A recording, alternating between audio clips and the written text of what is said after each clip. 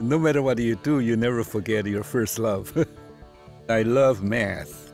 Even though I did not get into mathematics and I got into physiology after medicine, I still cannot forget my love for math. So the best way to marry physiology and math is through engineering.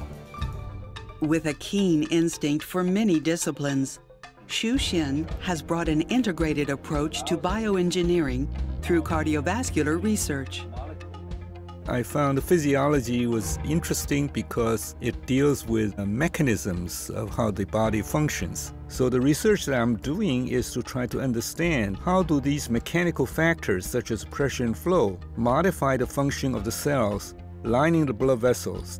And when it does develop disease, what is the abnormality that causes such changes? His seminal research illuminated the way blood flow impacts the cardiovascular system and led to new therapeutic approaches to help patients.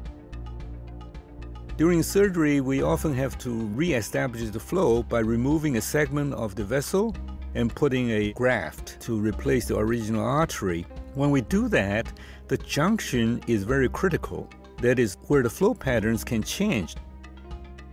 The son of a distinguished chemist, Chien was a pre-med student at Peking University when his family fled communist China.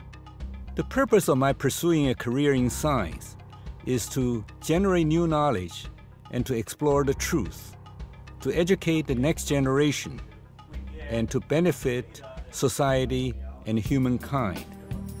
I often talk to the young people about the importance of compassion, commitment, comprehension, collaboration, and completion or consummation.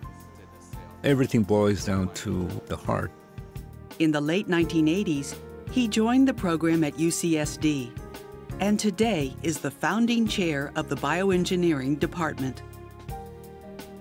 In the Chinese language, heart and mind are the same word. If we can do what's in our heart, then everything will work.